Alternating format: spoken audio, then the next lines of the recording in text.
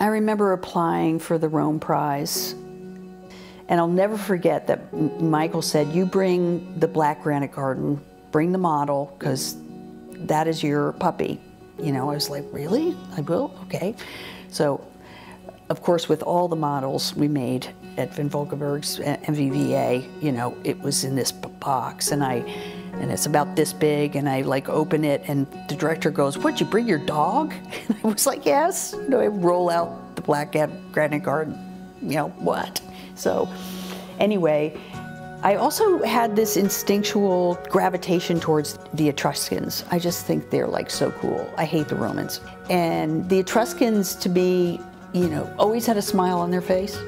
I was like, oh, those guys, they must have it.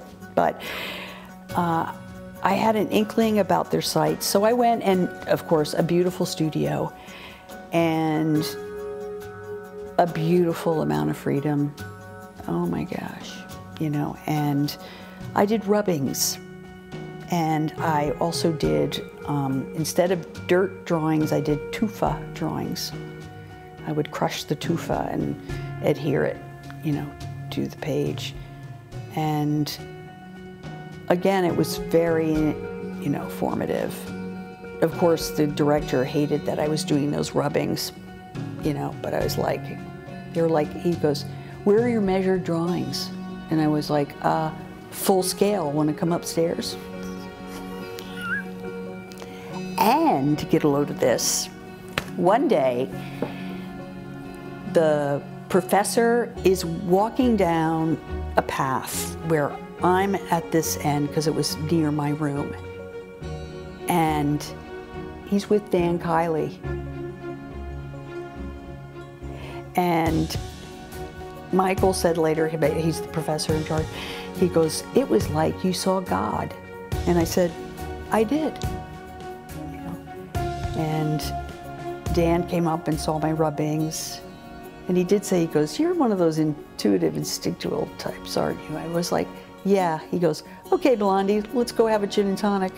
So absolutely the most wonderful time. And at the Academy, there was a great crew, a few folks that I got to be really close with. One was the painter, Christopher Wool, and we used to run around on his motorino named Jane to different sites.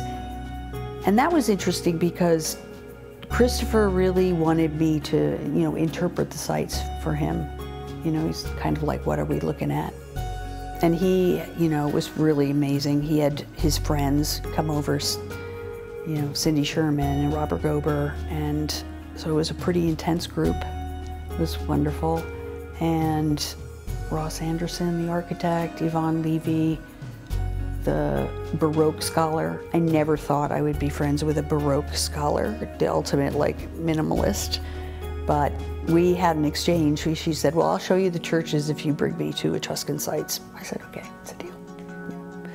So, yeah, I think it was there that, right, you gain such an appreciation because you're cheek to jowl with all these other disciplines, right? And there really isn't that much of an opportunity to have that happen. You know, you have to kind of work hard, or you know, to make that happen.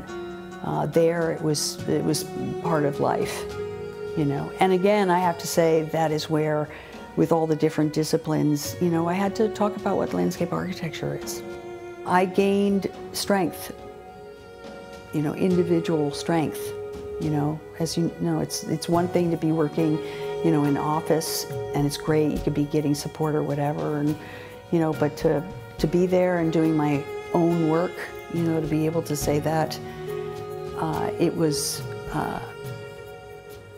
I felt really strong